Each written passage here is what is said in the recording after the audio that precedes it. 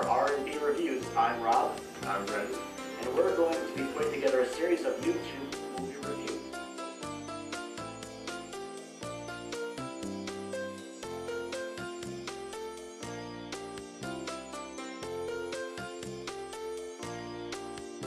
Hello, and welcome to this edition of RB&D Reviews. I am Rob. And I'm Dave. And we just got out of seeing the last installment of the Hobbit trilogy, The Hobbit, The Battle of the Five Armies.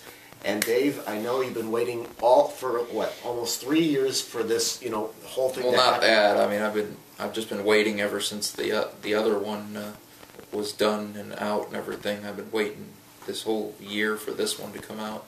Yeah, but for me, I've been waiting, just to get this whole story told, and I was always eager for it. And what did you think of this movie? Do you think it had a satisfying conclusion?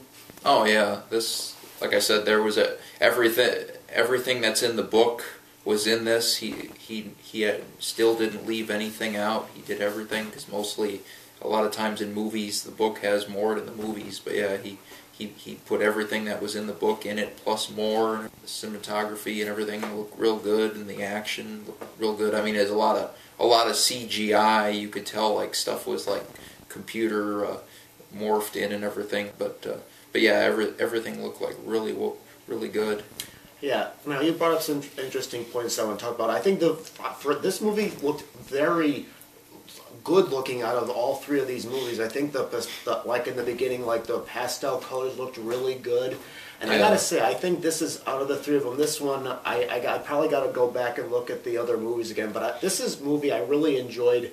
I think as a movie-going experience out of all three of these movies, because for me, I thought this movie was very well paced, and like I said, the coloring of the cinematography was really good. With the pacing, the problem I had with the other two movies is I felt like there were moments that kind of dragged, and the problem I had with the second one was that I thought the ending kept going on and on. I'm like, I get the point where you hurry up. I kind of fell asleep in the middle of the second one, I remember, and the film was shot like so dark, because half the second one was like in the dwarf mine and everything, so it was a darker set and all that, and it kind of got boring when it was just dialogue until like the end. But yeah, this was more fast paced. I mean, this was about the big battle and the five armies showing up. And yeah, and I think it's also more of an accessible film, because this movie touches on prejudice, because all the different characters and races kind of have a prejudice against one another. Right. It also touches a bit about greed and stuff. And I think the characters definitely, when they're trying to decide whether to go into war or not, I think there's been a lot of that in real life. Like, for example, Thorin, by this point, has kind of been getting starting to become a little bit greedy, and he's kind of lost who he was, and he's willing to, start a war, and the Wood Elf King has jewels in there that he's willing to fight, go to war for just to get, and then there's Bard, who doesn't want a war and wants to see if there can be some sort of peace, to go on beforehand. So these characters are all different. It's almost like the gold is like a metaphor for like the wars nowadays over like oil and all that type of stuff. The way it seemed, it's like a good movie for these times. There are two problems I had with this movie, and one of them I've been saying the whole time. This movie has Lord of the Rings prequel references that I don't think belong in the movie. I wish they had done that. Like, for example, I mean, if you've seen the first movie, Christopher Lee's and Cate Blanchett's character shows up, and I feel like that's...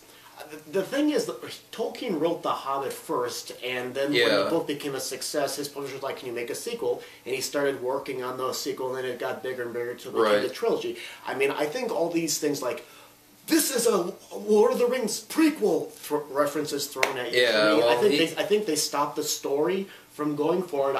There's one scene in here near the beginning that I don't think adds to the movie at all. And I'm like, look, can you just move on with the story? I don't care about this stuff. They did this so that you can, like, it's like how they made the prequel to Star Wars a few years ago. They did this so people can watch these three Hobbit films first, and then watch the Lord of the Rings trilogy that's been out for a while, and it all makes sense. And another problem I had was Billy Connolly plays a character in this movie. He's a new character. Yeah. His dialogue, I don't know if it was me, his dialogue kind of sounded out of place, like it's something like he would say. Like, I don't think, it just didn't fit in with the language of Tolkien's word, like he's like, let's go kill these bastards in his Scottish accent. It sounds like something he would say, or it's from a different movie, and I felt like it was out of place. That was almost kind of like something out of like Dungeons and Dragons, Dragonlance type stuff, how the dwarves talk, because the dwarves in that, they swear a lot. One more thing I did love about this movie is that even though there's a lot, there's a long, lengthy battle sequences. This movie does not glorify war. It reiterates that people do die, and there's some characters that we kind of grow attached to that end up getting killed during the battle. And a lot of action scenes, in a lot of movies, they just do battle scenes. You're like, oh, cool, wow. But this one reiterates to the audience, that it doesn't glorify battles. People. It was actually a little bit bloodier in this one than most times, because throughout the most of it, even the Lord of the Rings trilogy, it was like mostly comic book violence, but this one got a little more, got a little bit better. Out of all three of these movies, I think I enjoyed this one the most, and I am going to go ahead and recommend it in theaters. I'd say I think this is a satisfying. I got to recommend it because, like I said, with the other two, I consider this all one film, even though it's broken down into 3 parts. It's all one film. Unless you watch all 3, you're not going to get it, because it's like beginning to the end. Because, like I said, I hope they bring out just a thing where it's all one movie, just like they did with Lord of the Rings, the extended cut, where where it's separate discs, but it's all in one box.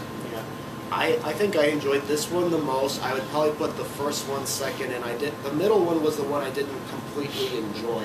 I think this movie would have been, like I said, I think this movie would have been much better if they didn't throw in the Lord of the Rings characters that they weren't in the first book, and I felt like they didn't add these scenes. New scenes did not add to anything. They had to do it in order to watch it in order, so that it would lead up to the Lord of the Rings. That's what he was trying to do. So. Yeah, I just felt like in Star Wars. So. Okay, well, thanks very much for watching. Go ahead and post your comments on the movie if you have seen it, and if you're interested, check out some other reviews of movies on our main page. Thank you for watching.